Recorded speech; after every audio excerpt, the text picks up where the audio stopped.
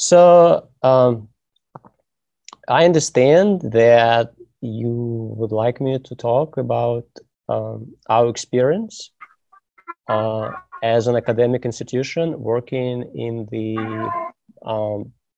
applied public policy work. And it's not something we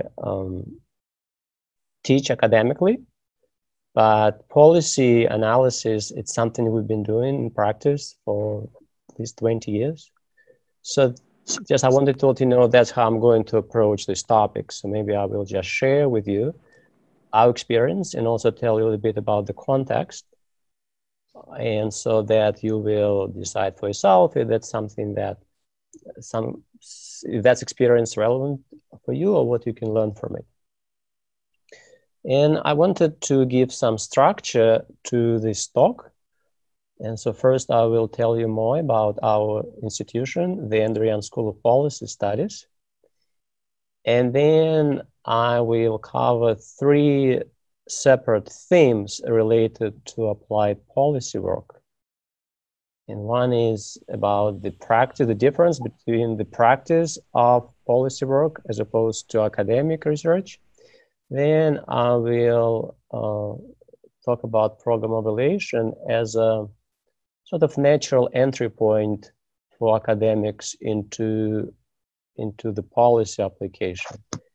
And at the end, I'll talk a little bit about the art of communicating our research to non-academics, say to decision makers. Let me jump to the first one. I still cannot hear you. So if there are questions or you want me to explain something, so maybe you can use chat function in the Zoom to let me know. So again, my name is Andrey Timofeev, and I am faculty, actually research faculty at the Andrey School of Policy Studies. Andrey School is one of 12 colleges that we have at Georgia State University. The university itself was established more than 100 years ago, but the policy school is quite young. Actually, it was established in 1997. And it was also named after Ambassador Andrew Young. And I think we're very fortunate to be affiliated with Ambassador Young. I don't know if you heard about him, but he has a long and distinguished career in public service. He started in the civil rights movement alongside Martin Luther Dr. King. And then he was the first African-American to be elected to the US Congress from Deep South. Later, he was appointed as an ambassador to the United Nations, to represent the United States in the United Nations. After that, he served as a mayor of Atlanta, where our university is located, for 2 consecutive terms. And these days, he's still very much involved in policy work. He has, he leads a non-for-profit foundation that is very much active throughout the world, sort of doing social entrepreneurship. And he also very much involved in our institution. And maybe I just let him talk himself, just a 2-minute video. Okay, so now you know a little bit more about the name of our school, and the Young School of Policy Studies. Sometimes it's just abbreviated, AYSPS. Even though the school was established only 20 years ago, since that time, it has climbed the rankings pretty fast. So these days, it's ranked among top 10 in various areas of public policy. It is number 5 in public finance and budgeting, number 7 government management, and also ranked among top 10 in other related areas such as urban studies and so on. And in particular, the school houses a number of policy research centers that focus on policy reform areas in the United States and also throughout the world. Over these years, our faculty has worked in more than 60 countries on various reforms related to the public sector. Okay, and so the way it works is that the school is comprised of academic departments that are related to public policy. And we have these departments, they offer classes and award degrees. We have 5 academic departments: economics, public management and policy, urban studies, social work, and criminal justice. So as you see, all of them are in some way related to public policy. And so actually these academic departments, they predate the creation of the school. Before that, if you go back 20 years, all these departments, they were scattered around different colleges. So my department of economics was housed at the College of Business. The Department of Public Management and Policy was at the College of Arts and Science. And until one day, somebody had a vision to bring all these departments dealing with public policy, to bring them under one roof and allow for synergy and cross-fertilization among all these disciplines.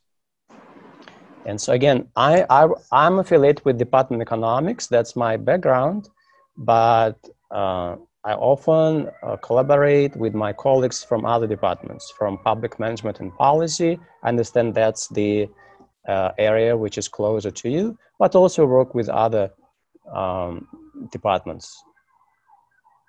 Okay, so in addition to academic departments that's involved in teaching, we also have a dozen of research centers. Research centers are involved in applied policy work. So they're not involved in teaching. They have nothing to do with classes, but all they do are applied work.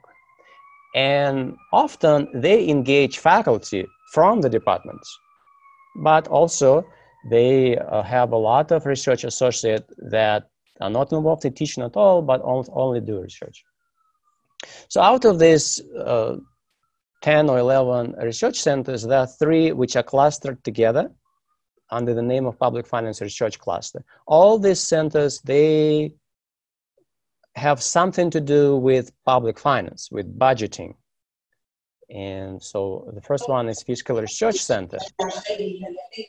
Actually, Fiscal Research Center, it's a kind of a outsourced office of the state government, because they do a lot of functions, we conduct a lot of analysis which are legally required for the state.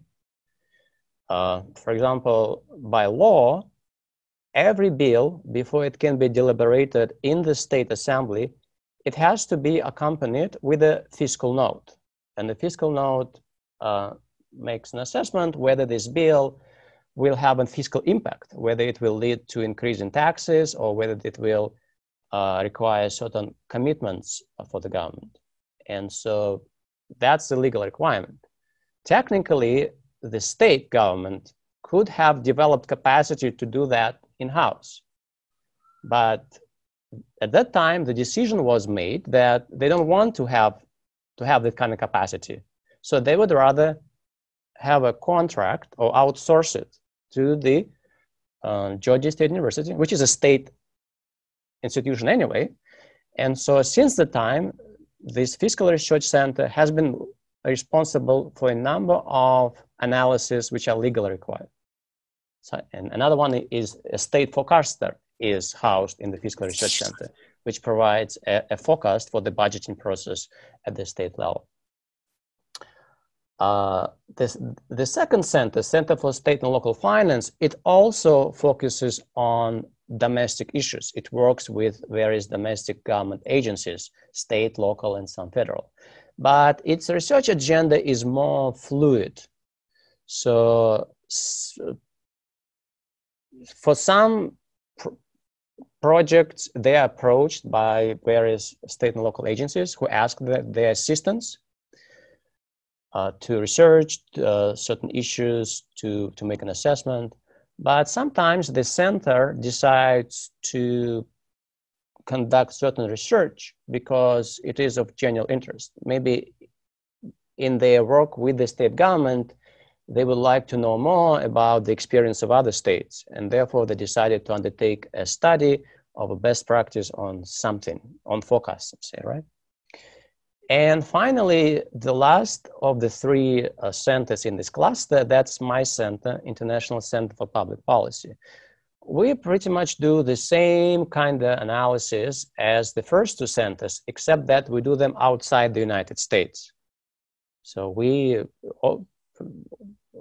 often we are approached by foreign governments, national, state, and local, to help them with technical assistance or with capacity building, training, and that's what we do. And at the back end, there's a lot of synergy. So in terms of whenever we do some research, we might use the same database, we might use the same researchers as the domestic centers do. Okay. So that's the public finance research cluster. So all these research centers, they deal with the fiscal aspects. But we also have other research centers which deal non-fiscal aspects, such as Georgia Health Policy Centers. It deals with public health programs. Usury Workplace Research Group deals with the labor policies. Georgia Policy Lab deals with education policies. Nonprofit studies program studies NGOs. Urban Studies Institute deals with urban issues. And there is other centers which deal with law enforcement. Okay, and so since I'm going to refer to the experience, to our experience working in the United States, so I just want to make sure that you have some general idea about the structure of government in the United States. So you probably know that the United States is a federal government. And so at the top, we have one federal government, but then we have 50 states that used to be separate. And at some point, they decided to join a union. And then within state, we have different kinds of local governments. And so what's peculiar to the United States is that here local governments are creatures of the states. There is nothing in the federal constitution that talks about local government. And so each state decides on the structure and functions and scope of their local government. And so in each state is divided in jurisdictions, which we generally call counties. Probably there's something like your districts, but they can have different names. In different states, they call differently. In some states, they call parishes. In some states, they call boroughs. But no matter wherever you are in the United States, you are in a county. So right now, I am in the Fulton County. But in addition to having a county government, some parts of the county might also have a municipal government. So basically, any part of the county can decide to incorporate, meaning that they would have to raise additional revenue, pay additional taxes, and then they would have additional services. And so where I am right now, not only that I'm in the Fulton County, I'm also in the city of Atlanta, which means that I pay more taxes than somebody who lives just 20 kilometers south, who would be just outside the city limits. He would pay taxes to the county, but he would not have to pay his taxes to the city, but he would also not receive any services from the city of Atlanta. And in addition to this general purpose governments like counties, municipalities, and township, we also have special, like local governments just for one function, just for one, like for education or for fire protection. They are local governments. They are elected, they have elected the representative branch, they have elected executive branch, they raise their own taxes, they are local government, but they only do one function, like school. So overall, throughout the United States, we have about 90,000 different kinds of local governments. And we at the School of Policy Studies work with all of those, all kinds of local governments. Okay, so that's the domestic side. So once again, if you have any questions, if I missed something, I omitted something, just let me know. Otherwise, I will move on to the next. Let me know in the chat or somehow let me know. And then I'm moving on to my center, International Center for Public Policy. So as I mentioned, we do pretty much what our domestic centers do. We focus on the same issues, fiscal and non-fiscal, except that we have a different geographic scope. We work outside the United States. As I mentioned, we have worked in over 60 countries over the last 20 years. I personally have worked in about 20 countries or so. And so our name is a little bit vague, right? Public policies. So generally, we are ready to happy with anything. So if somebody approaches us and they need help with particular public policy issue, so we will reach out within our institution, be that budgeting or public health or law enforcement. We will reach out within in-house and find the right expertise. If we don't find the right expertise in-house, we'll reach out to our sister agencies, other universities in Georgia and beyond. And since you are interested to hear how an academic institution can be engaged in applied policy work, let me tell a little bit more about sort of our modus operandi, how we operate. So it always starts when somebody reaches out to us for help. And because we work outside the United States, most often we don't know much about the context. And so the first thing we always do is try to do the diagnostic. Try to understand what is the problem and what is the context for the problem. And that is something that we believe strongly, and something which I will reiterate throughout my talk, is that we think that cookie cutter solutions, they just don't work. You cannot step off your plane, go to the meeting with the government and have a solutions. It just doesn't work. It cannot work. So you always start with the diagnostic. So you try to understand what is the problem, what is the context. And then you collect your data and you go home and you do some homework, some analysis. And when you do the analysis, so there are two kinds of analysis you can do. One is that you can do given your time constraint, because usually when somebody asks you for technical assistance, they have a relatively short time frame. So for example, now is August, right? And so if somebody is asking for technical assistance, they would like to implement it starting from the next fiscal year, starting from July 1st. So it means that they want to hear something within 3 months, by December. Then it would give them some time to evaluate options, deliberate internally, and if they decide to go ahead with certain intervention, then they will still have about 6 months started from January, to draft laws, bylaws, train, change the system, and so on and so forth. So that's the policy, that's the applied work. But often when we do this analysis, we realize that there is something that we don't have answers. And there's something that there's not much evidence even in the broader literature. Then we sort of make a note for ourselves. That's something we need to research deeper when we have time. And this is the second kind of analysis. Something that we can put on the back burner when we work on the project, but then we will come later, we'll come back later. So after we have our analysis, we go back to our client, to the beneficiary, and we present the options. And as part of delivery of our of the options, sometimes it also requires some, if not training, then some kind of policy dialogue. So we might be able to facilitate a policy dialogue, especially if there is if the political landscape is very fractured, and so different factions, they don't talk to each other.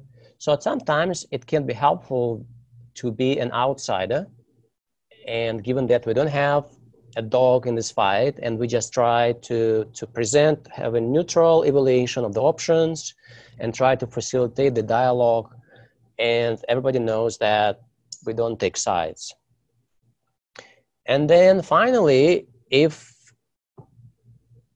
it is decided that reform is going to happen, then we probably also stay involved in the evaluation. So, well, either that's part of the project, or sometime later they invite us to come back and we help them to evaluate, like 1 year later. Is the intervention working as intended? And then if something didn't work as expected, if some results were not achieved, then it allows us to do some evaluation, try to learn lessons, and that completes the circle. So if something didn't work, then maybe we can learn something. And so when we go to the next project, maybe we can avoid certain mistakes or have more options to offer. So that's pretty much how we operate. So let me pause again to allow for if there are any questions, or before I switch to the next theme, let's put it this way. Okay. Any question? Okay. So the next topic I would like to mention is the notion of policy advice, of policy advisors as clinicians. That's an idea that's not mine, but I have heard different versions of it many times in the policy circles.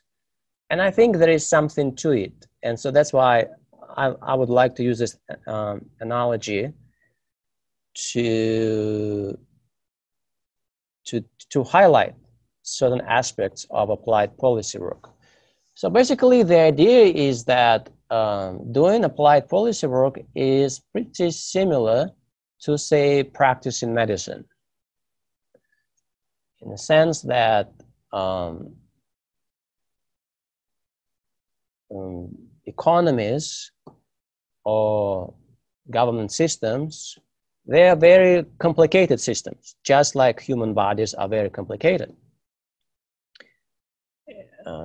Just like human body, needs the proper functioning of a nervous system, cardiovascular system, respiratory system in order to perform.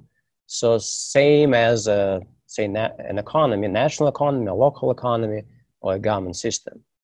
And if one system fails, that can lead to cascading of problems to other systems. And that's important because just like in medicine, right? When a person comes with a certain medical emergency and you look at him, there can be many things that's wrong with the person. You know, he might have high cholesterol and he's also overweight and he's smoking. So he might have all those things, but you need to focus on the issue, which is the root cause of the problem of the condition that he presented himself right now. And the same with with national economies or local economies. There are a lot of, it's a very complicated system. So there are a lot of things that needs to work properly. Energy, transport, finance, labor, and at any given time, you can find problems. Like here in the United States, you can find a lot of issues. Like we don't have a value-added tax. Every country in the world has a value-added tax. We don't.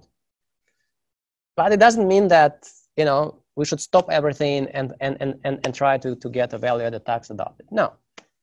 So basically, even though there could be many issues, you need to focus on the underlying cause of a condition you are trying to address.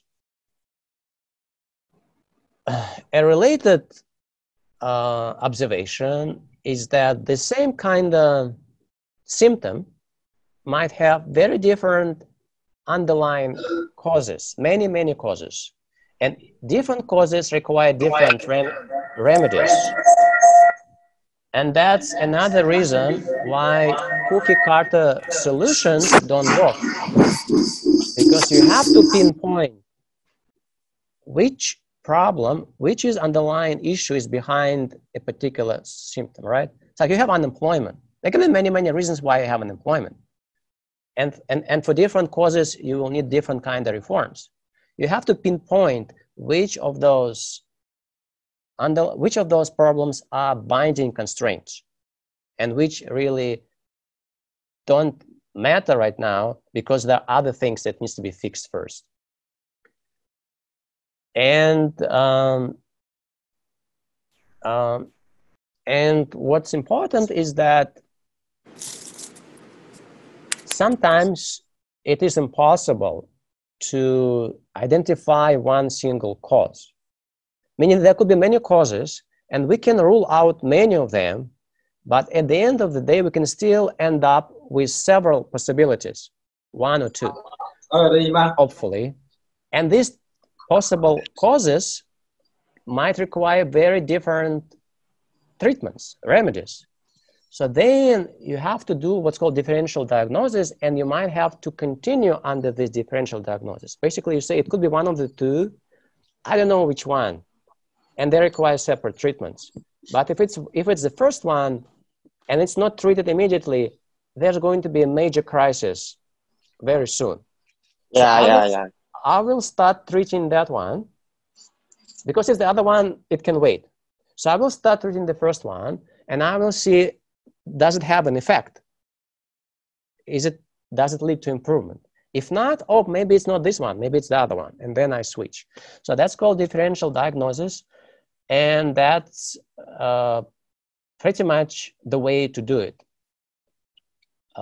Another important analogy with the medical field is that you have to consider the family ties, right? So when a doctor has a patient, he also asks, you know, did you have heart problems in your family? He asks about the overall situation in the family. Because all that is important for many reasons. One is that it can help you with diagnosis, but it can also help you to choose the right remedy, the kind of remedy which would be feasible and something that the patient can sustain. Like, to use a medical example, if you have, you know, if you have a person, maybe a single mother, and she has nervous breakdown, you know, because, you know, she's overwhelmed. She has to wake up early in the morning and, you know, maybe go to the market and sell something so that she has money, she can back and feed her children before they can go to school. And then she has to stay up until late and she only gets a couple of hours of sleep. And as a result, she's exhausted. She has a nervous breakdown.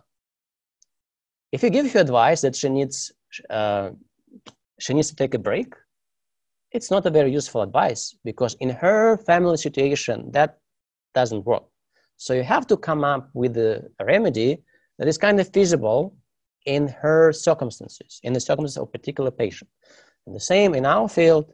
So when you consider various reforms or policy interventions, you should to consider what feasible in these particular circumstances. And that could be the circumstances of this country in terms of political situation, socioeconomic situation, and so on. It could be also more sort of regional issues. Maybe they have a lot of refugees, or maybe something else and something else. You have to consider.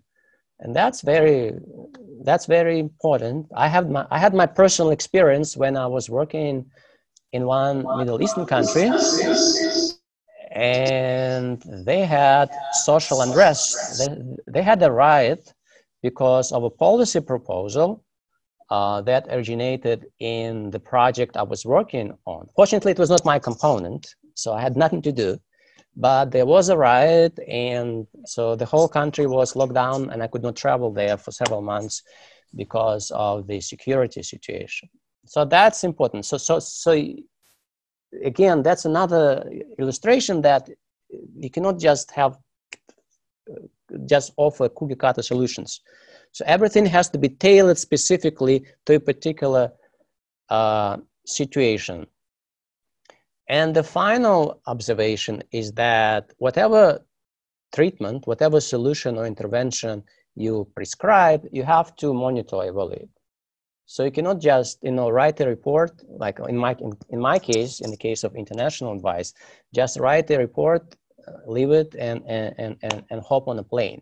No, actually, you have to be involved. You have to monitor to make sure that whatever solution you propose is actually working.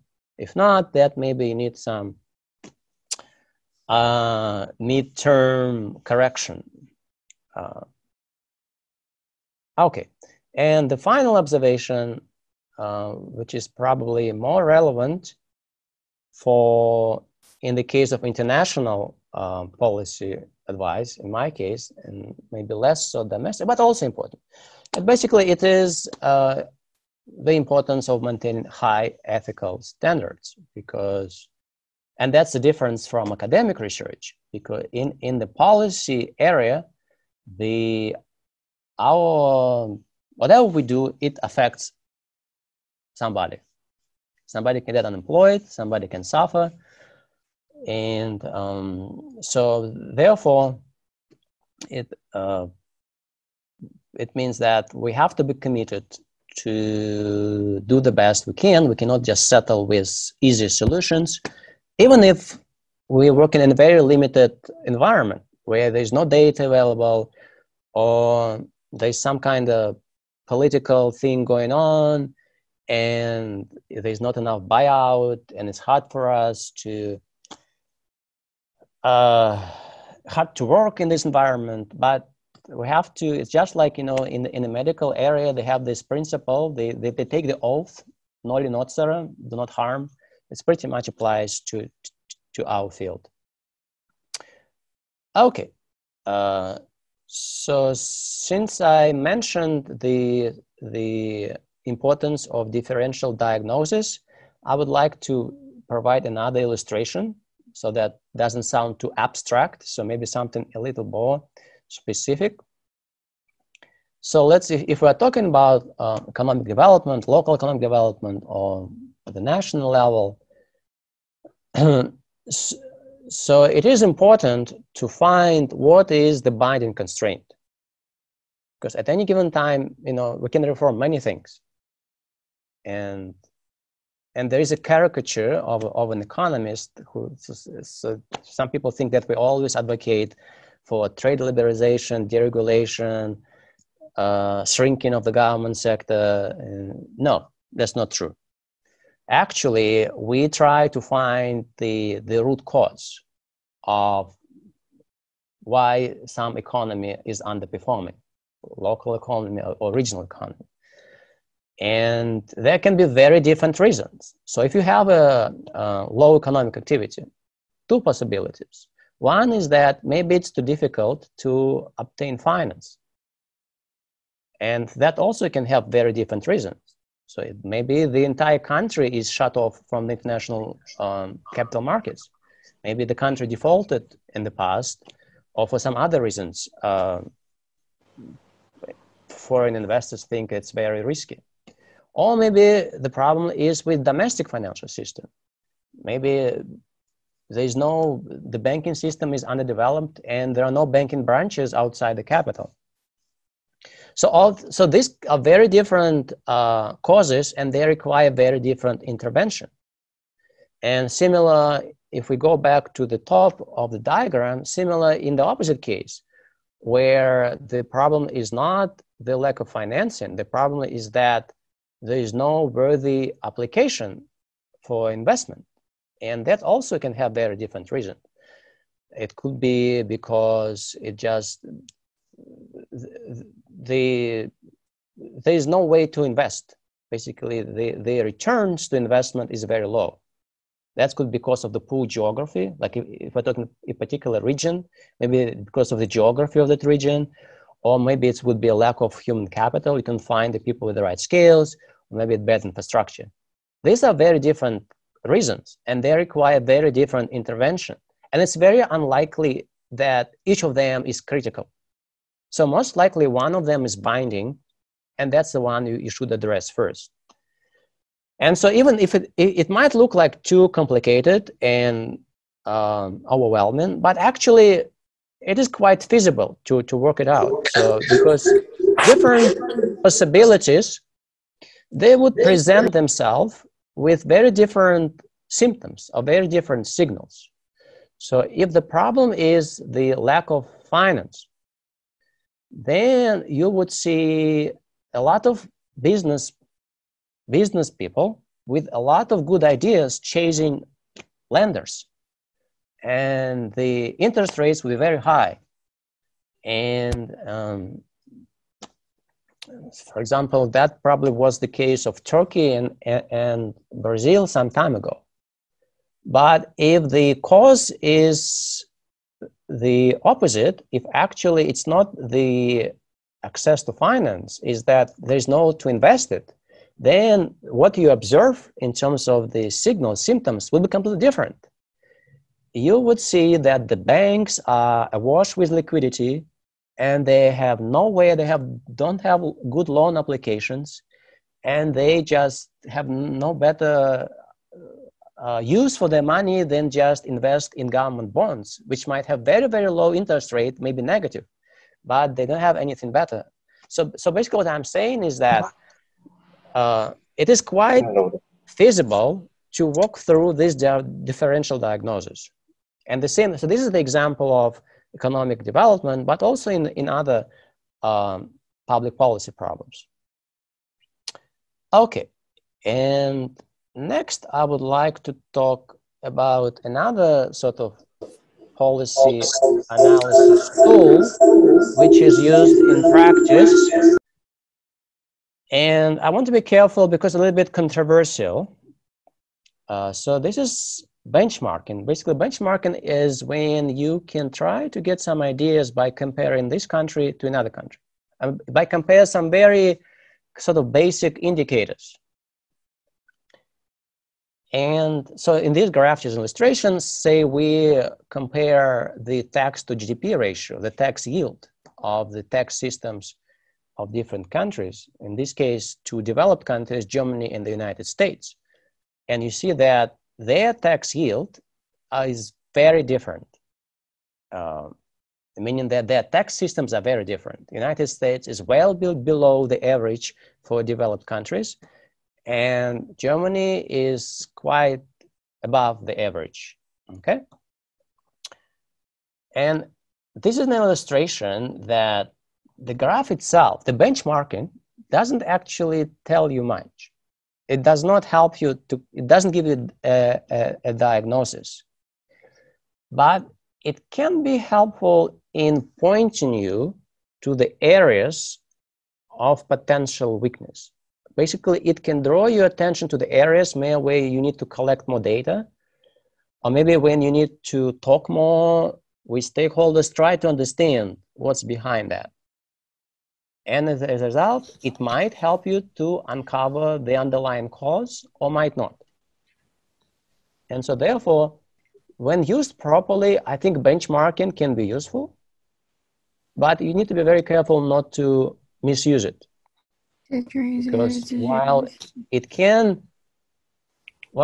can identify possible causes, possibilities are not certainties, and problems are not solutions.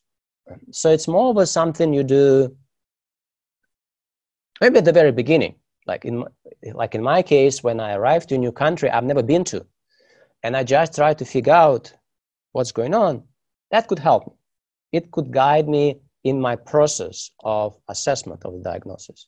But it will not give me solutions. It will not give me the diagnosis. It will not give me the solution. It will guide me. It will guide the process. It will help me to focus where I should dig deeper. And since we're talking about benchmarking to other countries, so you might be interested, where Thailand stays, right, is relative to other countries. So in terms of tax yield, tax to GDP ratio, so you can see that, right now, Thailand is below both the United States and Germany. The tax yield is less than 20% GDP in Thailand, and the United States is 25%. Does it mean anything? Does it mean that that's something that Thailand needs to focus on? No. So there are probably, based on the experience of United States and Germany, you can see that always United States has had lower taxes than Germany. And probably the reason for that is that these two countries have very different contexts. And as the point that I was trying to make earlier, that the policy solution have to be tailored to each particular context. And maybe it's not surprising that the United States and Germany have very different tax systems because they have very different contexts. Even though they are in the same group of countries, they are developed countries, they are both federal countries, and they are quite large, and Germany is larger than many other countries. Still, you can see, if you dig deeper, you will find out that there are a lot of differences. And that explains why the tax yield in Germany has been always higher than the United States. If you look back 50 years, and I'm pretty much sure if you look 50 years from now, the difference will be still there. And same with Thailand. So it's true that the Thailand still has room to catch up in terms of the level of economic development and per capita income. And it's true that as the economies mature and the institutions mature, it is easier to collect taxes. So it's quite possible that sometime in the future, the tax ratio in Thailand will raise.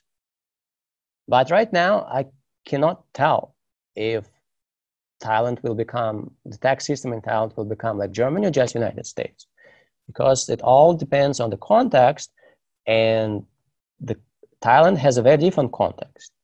And just not to be too abstract, there are specific factors of environment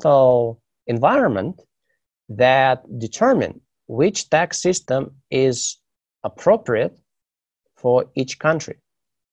And let me briefly list those factors. So first, the ideas. Like if you go to different countries and you try to talk about taxes, what they think is a good tax. People have very different societies, have very different ideas. What is a fair tax? What is a good tax? You'll be surprised.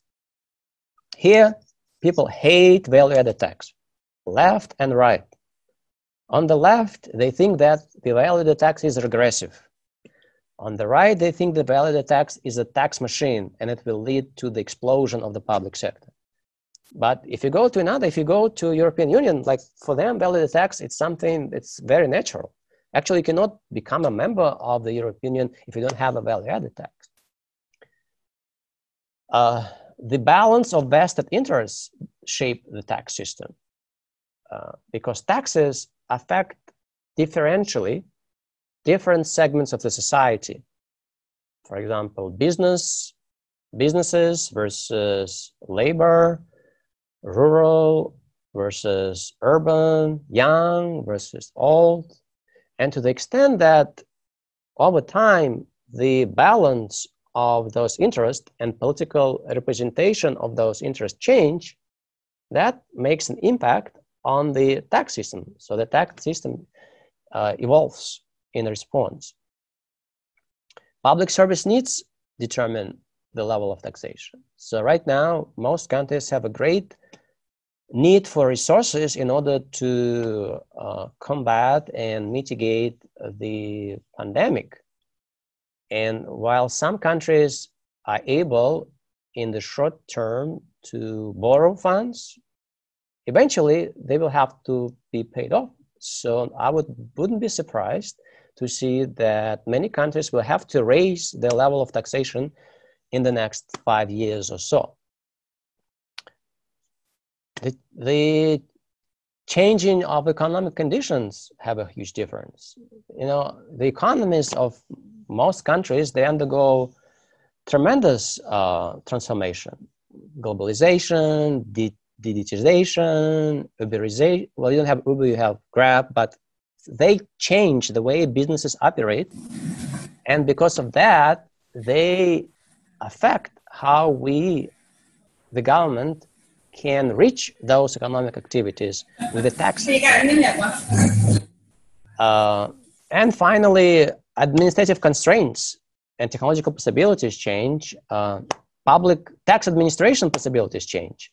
So these days, you know, Google Earth allow us in real time to see when there is some kind of construction or new development going on in our city. And that makes property assessment and reappraisal very, very easy.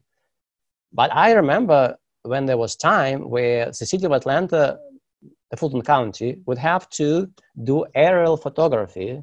So you cannot do that every day. You would do it every 5 years or so. You would have to hire a company that would fly a plane and you know, take pictures.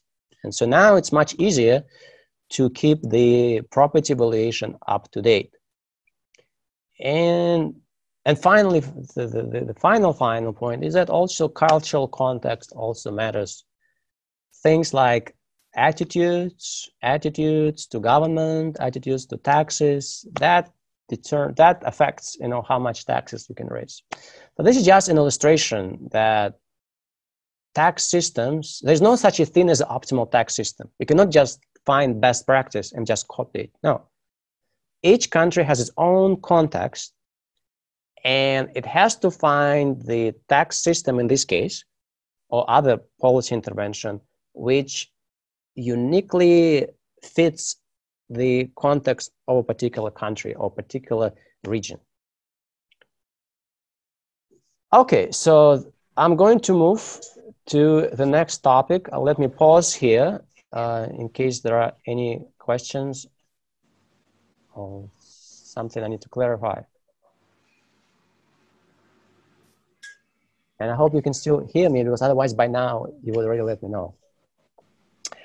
Okay, the next thing I would like to talk about is monitoring and evaluation as an entry point for us academics into the policy work.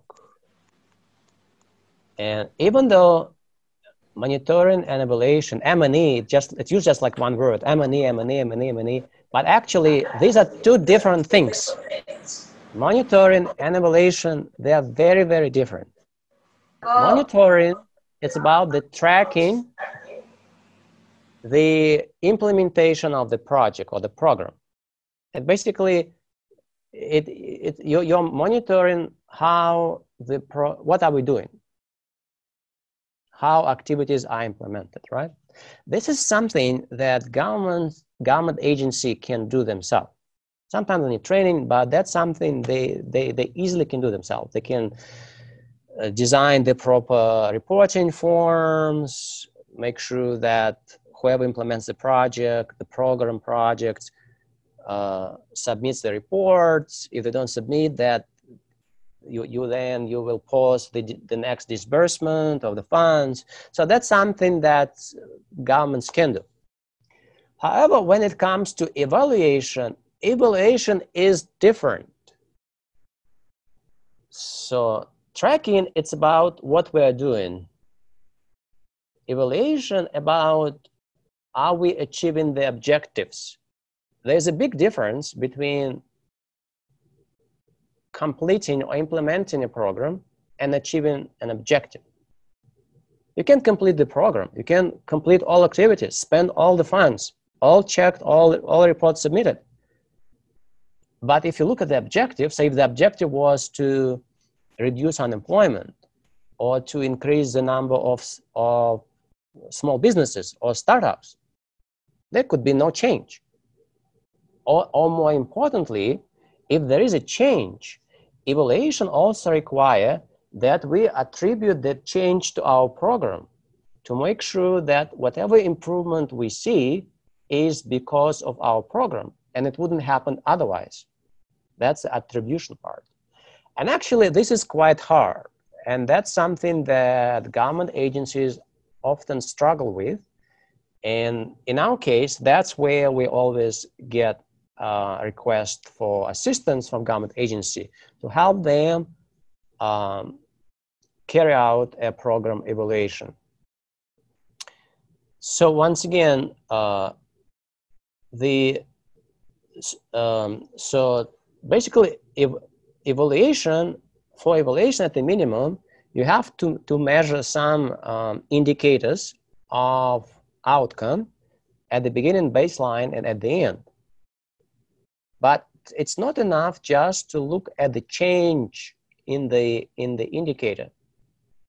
You have to compare that to the change that would have happened without the program. And then the impact, it's the difference. The change that happened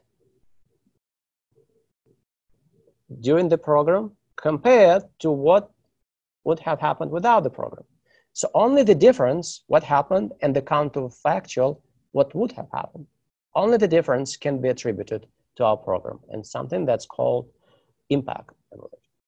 And that's, as you can see, that's not that easy. It's easier to measure the actual at the beginning and at the end, but it's hard to measure the counterfactual, something that didn't happen, right? Because you either have a program or you don't have a program, or an individual or a municipality either participating or not participating. So you don't know, if you know one, you don't know the other. So that's what is called causal inference problem, because we cannot observe both. We cannot observe somebody after treatment, after participating on the program, and after not participating. It's either one or the other. We can observe two different individuals. We can observe two different municipalities. One participated, one not. And then we look at the different of outcomes, but then we don't know if the outcome is different because one participated, one not, or maybe because they're two different people and they have very different characteristics, right? So we do not observe counterfactual, and so we cannot measure the causal effect. And the only way to approach it is through statistical analysis. And there are two kinds of statistical analysis. One is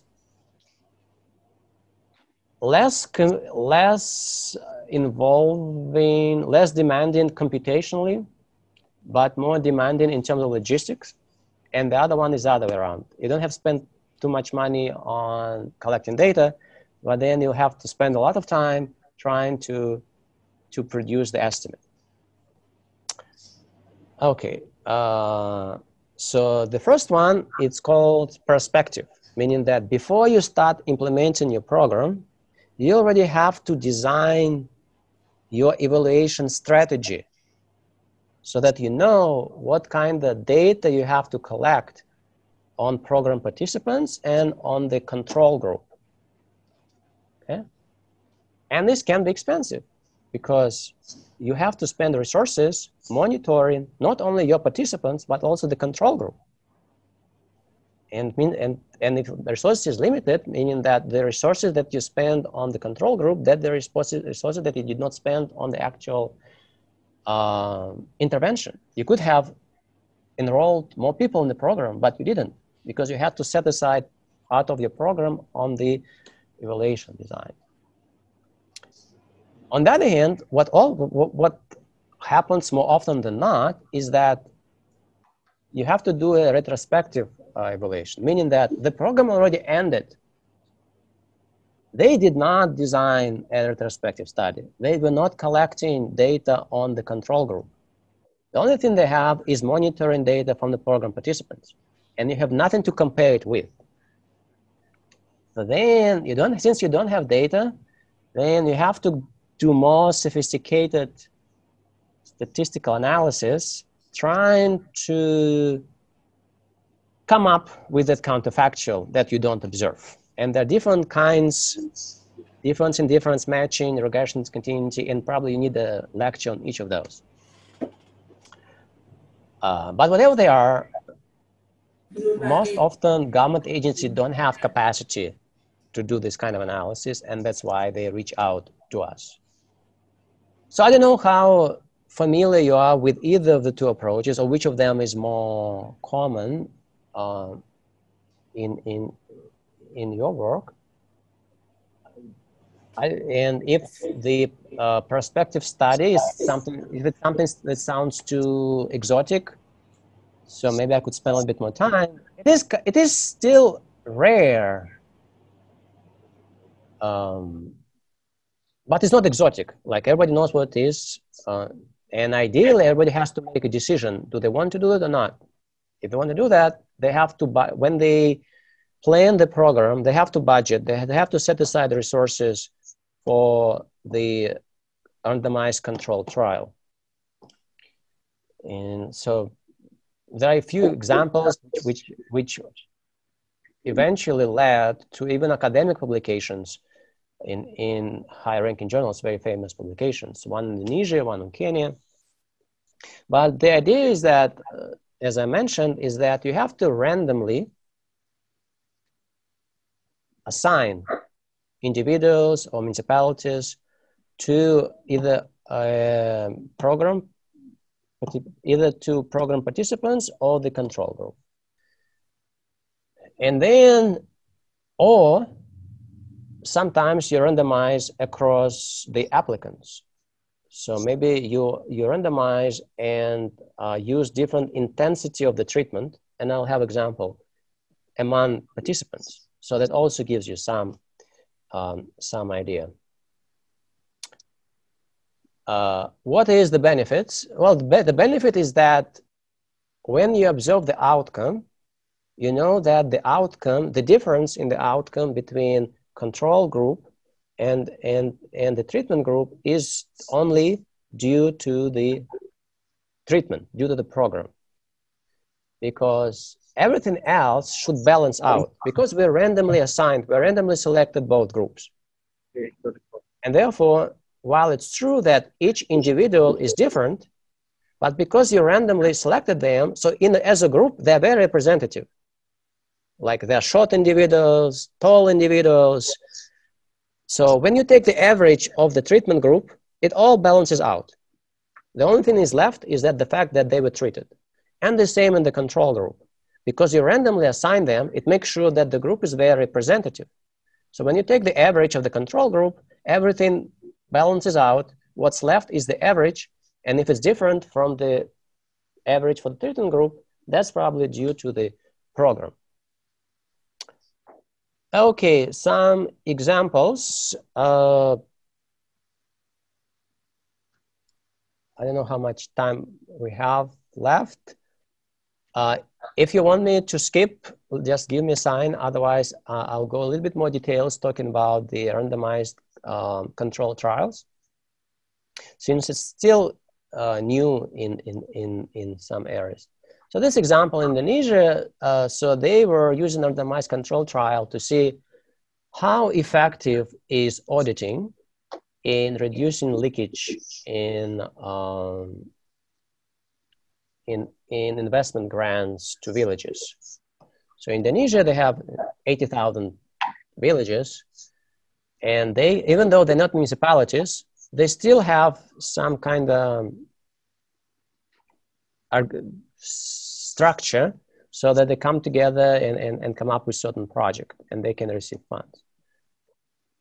And so out of this 80,000, I don't know how many were actually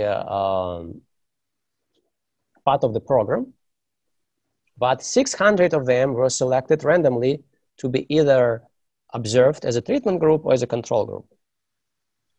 And the one in the treatment group were told that they're going to be audited. And while the one in the control group were not told they're going to be audited. But at the end, all of them were audited, all 600. So then they were trying to see if there's any difference. The fact that they knew they're going to be audited, did it make any difference? And they found yes. So the leakage in the treatment group, those who knew that they're going to be audited, the leakage was about 8% less and was statistically significant. So while statistically significant, 8% might not be such a huge number, for example, to justify complete auditing of all villages. But it's good information to have, right? So if you decide, you know, do you want to invest in auditing, that gives you some idea how much it will return in terms of reduced leakage. Okay. Another example from a completely different area of public programs related to agricultural program. Basically, a program that offers fertilizers and hybrid seeds to farmers in Kenya. So basically, the idea is to understand. So the problem with the program that there was not sufficient uptake because those inputs were not free. Farmers still had to pay for them. And so they try to understand why is that there's no uptake. Is it because that intervention is not effective? The fertilizer doesn't make any difference or what? So to do that, they had 6 trials, basically 3 years. And each year they had 2 growing seasons. So you have 2 seasons per year, over 3 years, 6 trials.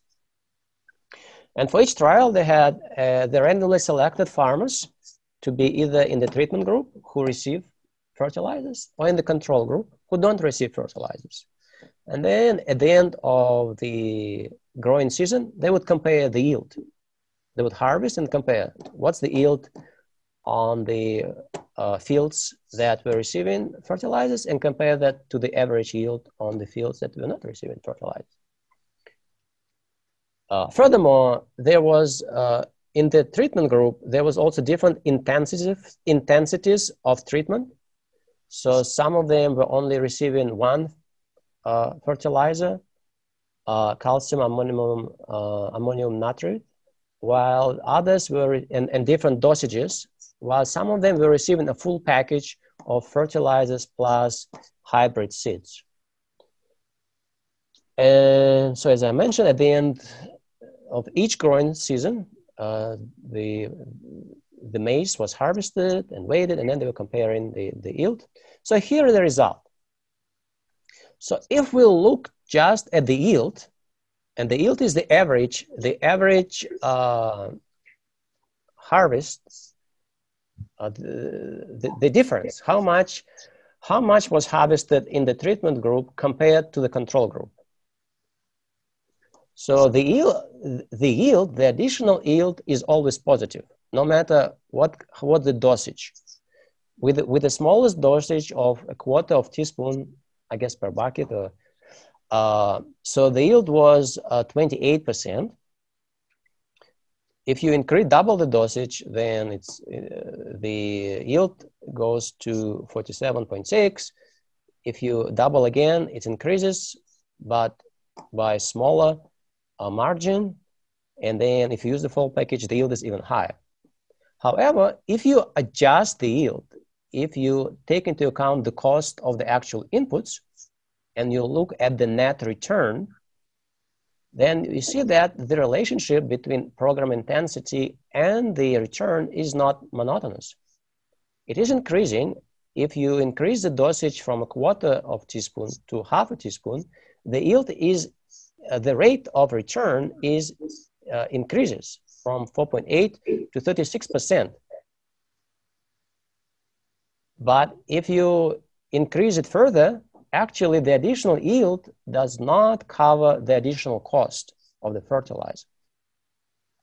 And if you use the full package, then actually you are in a big loss. Some of the money, you lose 50%, meaning that on each dollar that you spend on fertilizers, you get back less than 50 cents. And so then the result that, so on average, without fertilizer, you would get 8,000 Kenyan shilling you would harvest, you would have a produce valued at 8,000 Kenyan shilling. But if you use 1/2 teaspoon, which appears to be the optimal dosage, then you would get 1/3 more, 1,100 Kenyan shilling. And so the policy implication that when used in the right dosage, actually fertilizer can be efficient. However, and actually it can have a return 36% over one growing season or 69% over a year. However, other levels of fertilizer might actually be unprofitable and lead to a loss for the farmers. So that's the policy implication. Okay, so that's what I wanted to tell you about randomized control trials. Again, it's still less, it's common approach. Most approaches are still retrospective, but it also means that they are more computationally involved and also less defensible. When you try to communicate your evidence and say, well, this is a difference between what happened and what could have happened, but what have happened, you actually had to produce using very complicated math. It's very difficult to communicate. Therefore, with randomized control trials, it's much, much easier. Just explain, this is the control group, this is the treatment group, that's the difference. Very easy to communicate to policymakers. Okay, so the last thing I wanted to talk is about communication.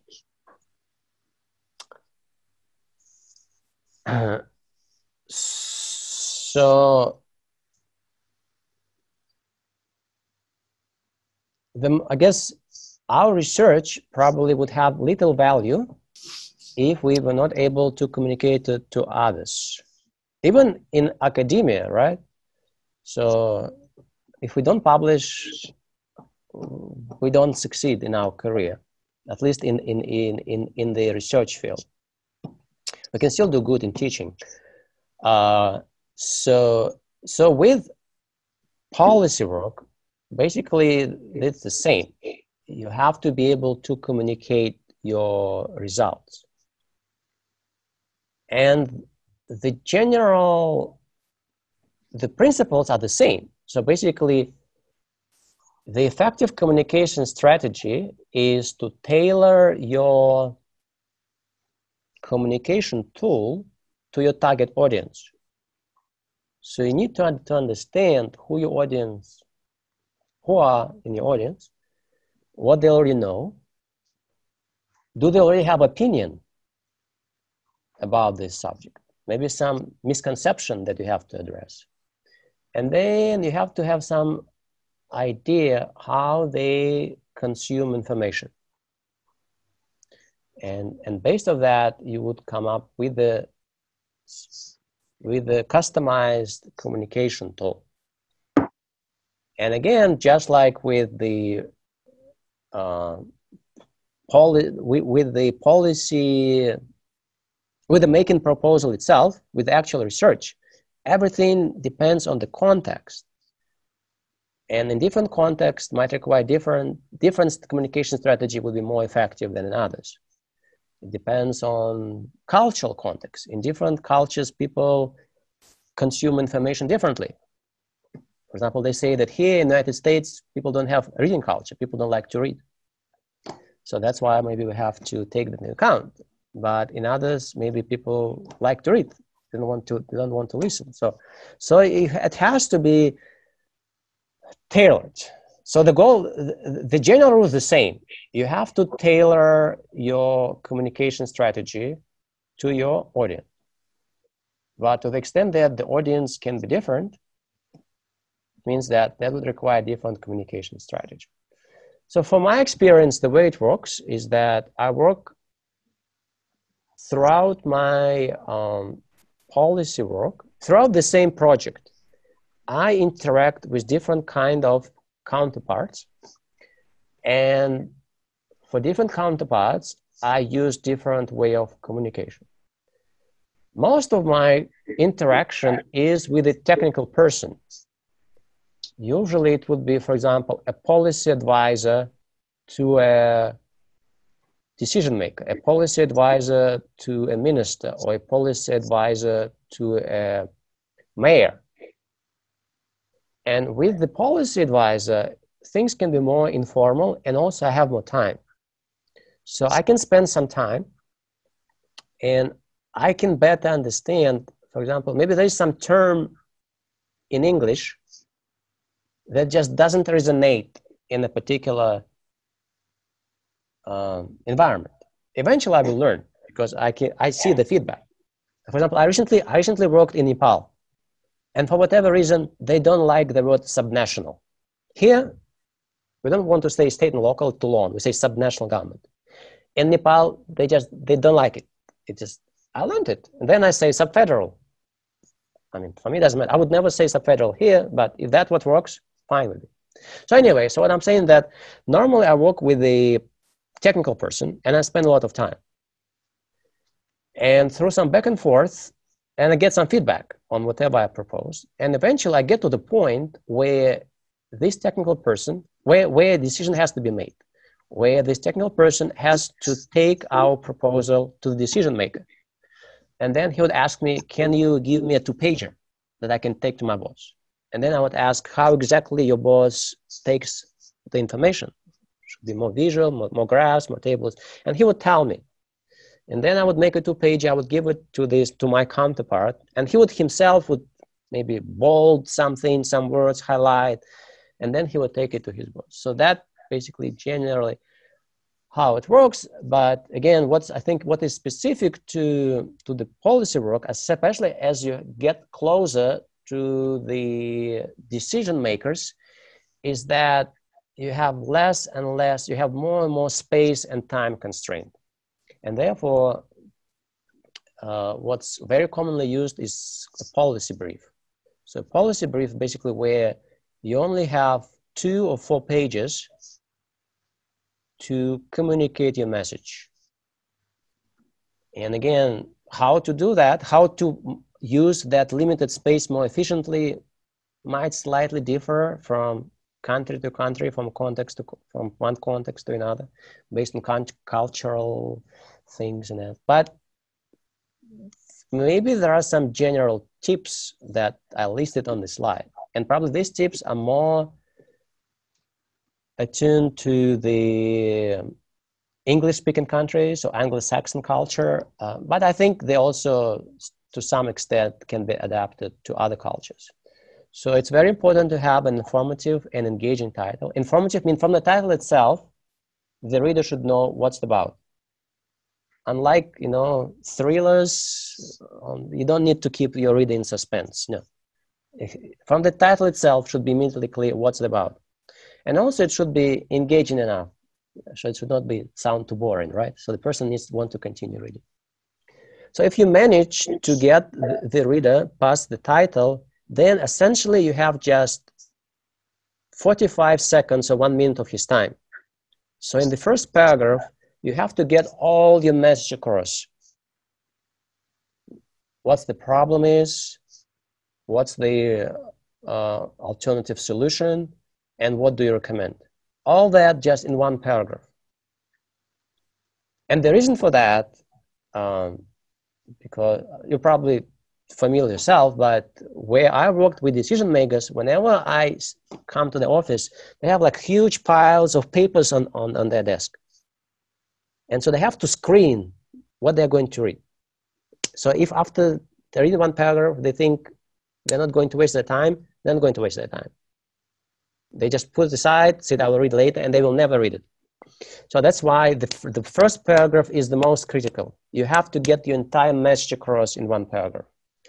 Then, if you were successful and the reader continues, then you still have a page and a half to elaborate, basically to state more clearly what the problem, why the audience should care, describe the options, including the current option and what the possible alternatives, and offer a neutral evaluation, pros and cons for each of those options.